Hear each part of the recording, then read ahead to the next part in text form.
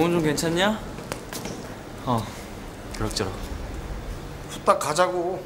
비행기 시간 빠듯해. 체크아웃 해볼게.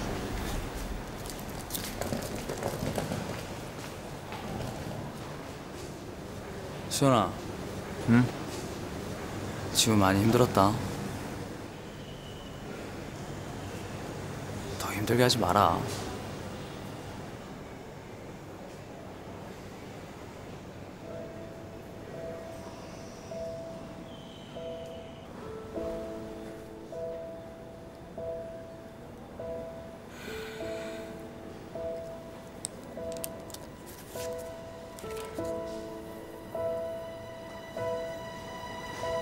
주얼 너희 나카.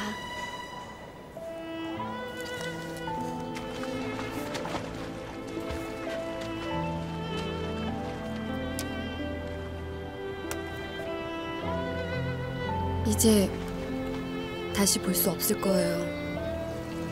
행복하세요, 아빠. 아리.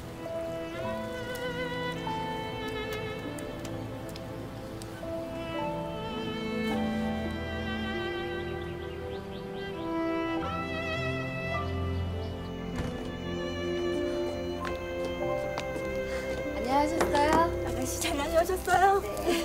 피곤하시죠?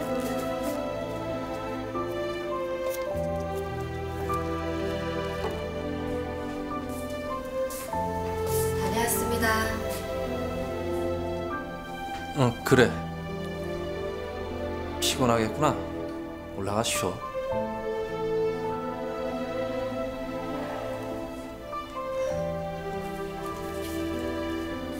미안해, 아빠. 실은 나 홍콩에 출장 갔다 온 게 아니고. 알고 있어.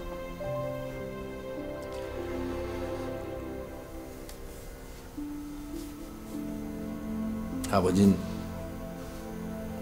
만났니?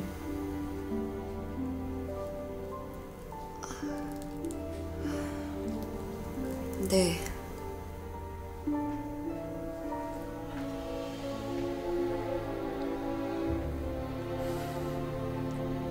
한국에 처음 왔을 때 12살 배기였던 꼬맹이가 이제 다 커서 시집 보낼 나이가 됐으니 우리도 참 오래 같이 살았어. 그렇지.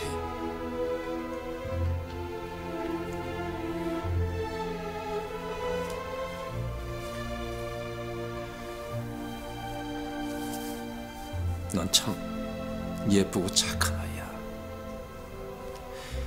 너 같은 딸이 있어서 아빠 많이 행복했어. 아빠. 이제 친아버지 곁으로 가. 난 괜찮으니까.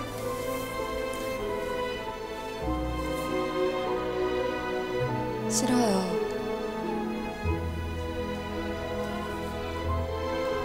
말했잖아요. 나한테 다른 아빠는 없어.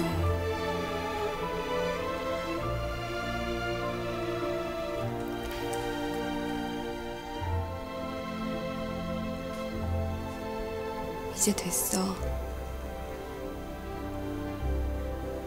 추억은 그냥 추억으로 간직할래.